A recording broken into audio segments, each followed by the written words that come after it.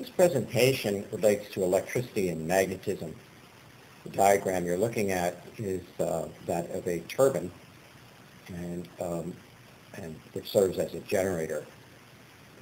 As the turbine blades are spun by hot gases or water, a magnetic field is rotated, or a magnetic field is rotated in the presence of electrical connections, or vice versa.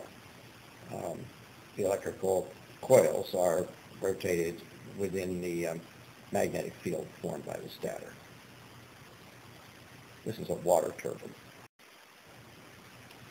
This is rather involved, but for those of you who've had a little bit of higher mathematics, I guess it's really something you can appreciate.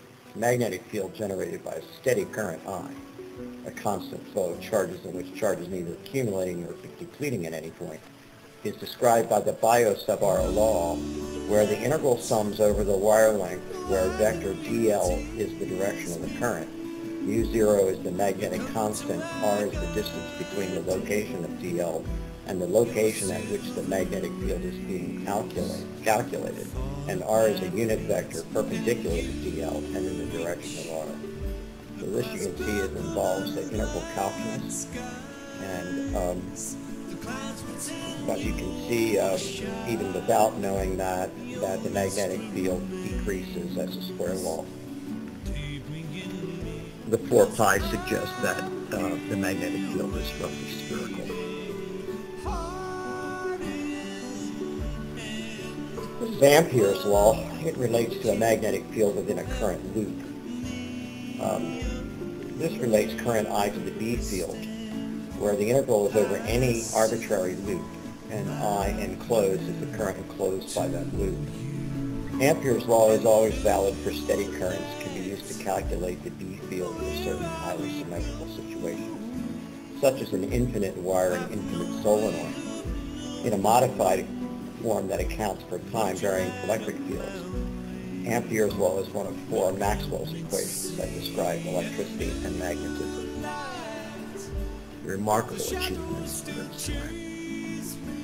Here's a diagram of Ampere's law. You can see that if I have a magnetic field, I can cause an electric current, and if I have an electric current, I can cause a magnetic field.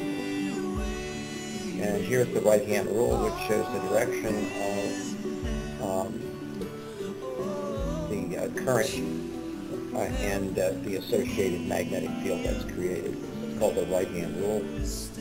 And I think there is a mention of this in the other presentation on this subject, magnetic fields and forces. You can use Ampere's law to make an electromagnet. Just with DC, it doesn't have to be a varying current. You can run a DC current through a coil of wires wrapped around a nail, and you will create a magnet. Now, this is harder to do with an aluminum nail. I would suggest use one that's made of steel. The second fundamental law associated with electricity and magnetism is Faraday's law of induction. Faraday's law of induction makes use of the magnetic flux to a surface. And so this is the top equation is the equation for the flux, which of course is essentially reduces to B times A in most of the discussions in this module. But if you have a complex spherical kind of surface, or any shape in 3 dimensions actually, this equation would allow you to get the equivalent amount of flux for that situation. Faraday's law of induction says that the work E done per unit charge moving a test charge around the closed curve is given by this E. And by the way, those 2 E's are not the same, but they are the same. They're not the same in this presentation, but they are the same in mathematics.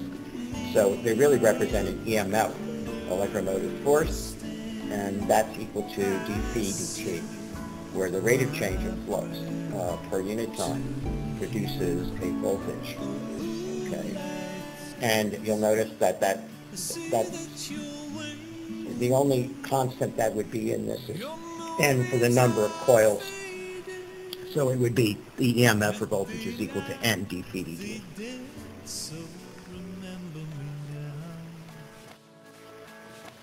You can use Faraday's law to make a generator.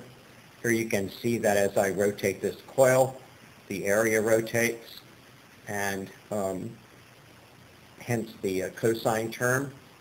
You can look back on your review or your introduction to trigonometry, and you can see that as the coil rotates, the area becomes, when the area is in line with the magnetic field, you get no EMF, and when it's perpendicular to it, in other words, when you have the maximum number of B lines through the area, then you get a maximum EMF. So Ampere's law is often used to create the B field using electromagnets.